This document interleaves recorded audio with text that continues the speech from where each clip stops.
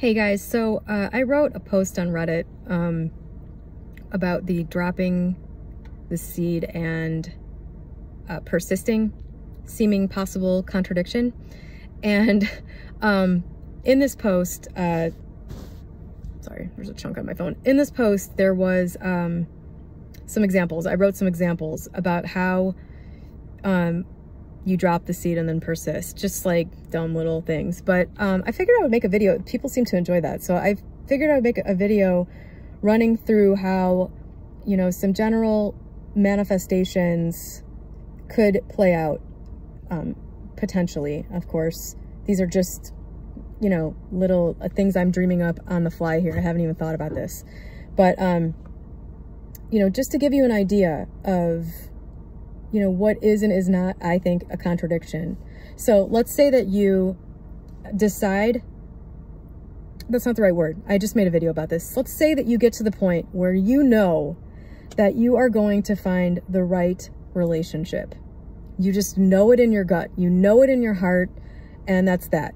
Doesn't matter what the 3D reality is telling you about how many people are available or what kind of like losers there are on Tinder or whatever your 3D avatar's judgments are, you know that you are going to get into the right relationship despite what the 3D circumstances seem to be showing you.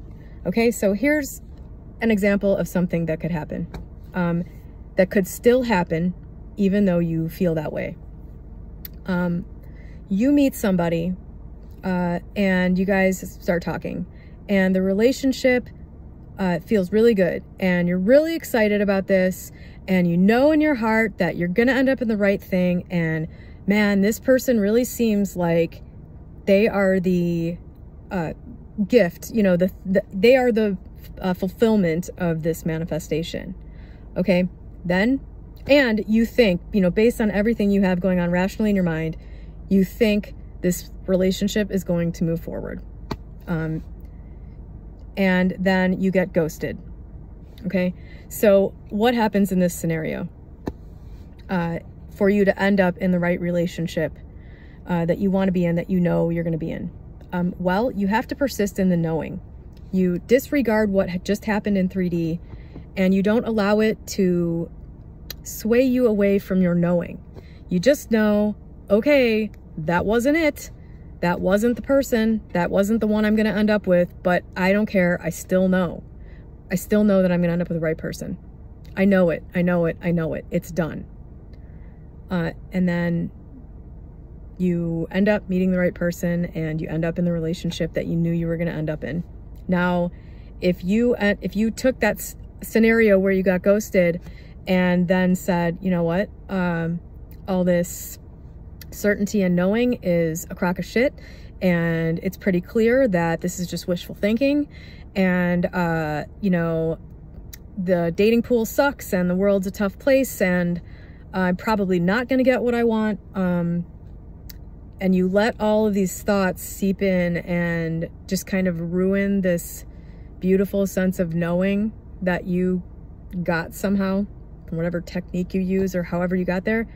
Then that can definitely change things. That could definitely just put you right back in the place where you won't even recognize that person when they show up in your life. So that's one example. Another one would be that you want to end up, I'm sure you can see where this is going.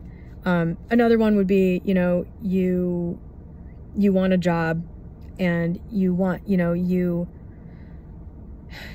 get to the point where you know in your gut, you just know that the right career for you, the right occupation for you, that you enjoy, that pays you enough money, that gives you whatever the thing is that you want from a career or a job or whatever, you just know you're going to end up there.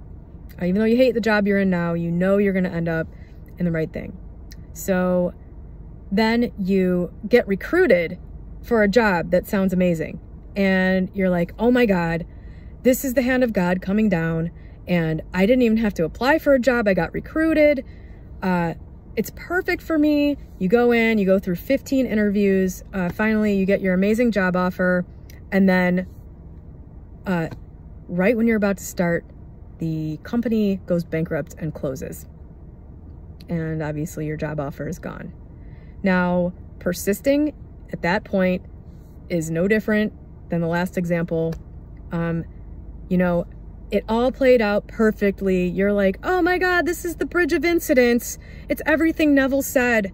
This is all true. And look at this amazing, perfect series of events that led me to this perfect thing. Boom, it's gone.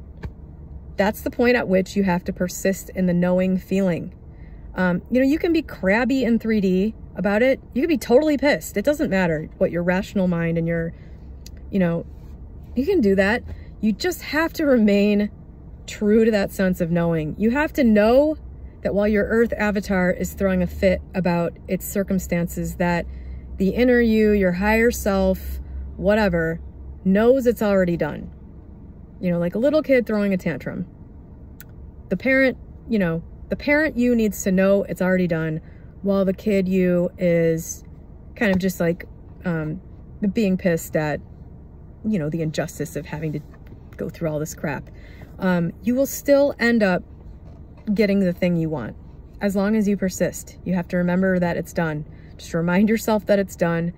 And a little add-on to these little two examples is that I find personally that I am often so glad I didn't get the thing that my rational brain thought I wanted. The specific person that didn't call me back, or the specific job that looked so great. You know, often with the benefit of hindsight, you can look back and say, wow, that person really wasn't very good for me.